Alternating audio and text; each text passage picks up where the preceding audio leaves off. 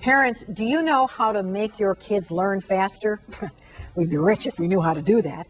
Tonight, though, we're getting a first look at a new device that you can buy called the Whisperphone, and it's a first-of-its-kind education tool made right here in Minneapolis. Jessica Miles shows how it works. This is it, a simple plastic lightweight device that looks like a headset, but it's not music your kids will be listening to, but their own voice. We don't need the extra noise, please. Every parent knows classrooms can be crazy. What is it with you that you can't listen? And distractions at home can be even worse. So how can your child tune all that out and focus on reading and learning, whether it's at school or at home this summer? I walked into the photos section. This is Whisperphone, modeled after a telephone.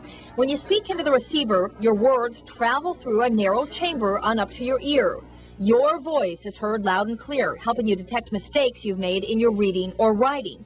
And since Whisperphone amplifies your sound, it helps tune out distractions. When I read something and I hear it wrong, I go back and reread and check my mistakes. It just helps me hear myself and not be distracted, and lets me concentrate on what I'm reading.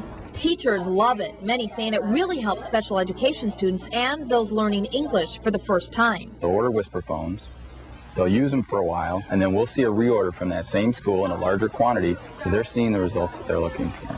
Some words spell wrong. Right now, Whisperphones are used mainly in elementary schools across the country, but adults with dyslexia and speech problems say the phones help self-monitor and self-correct. It works. We've had people come up to us in trade shows with tears in their eyes saying how much this product has changed their life. You can get a Whisperphone online for about $8. Just go to our website to find out more. Jessica Miles, 5 Eyewitness News.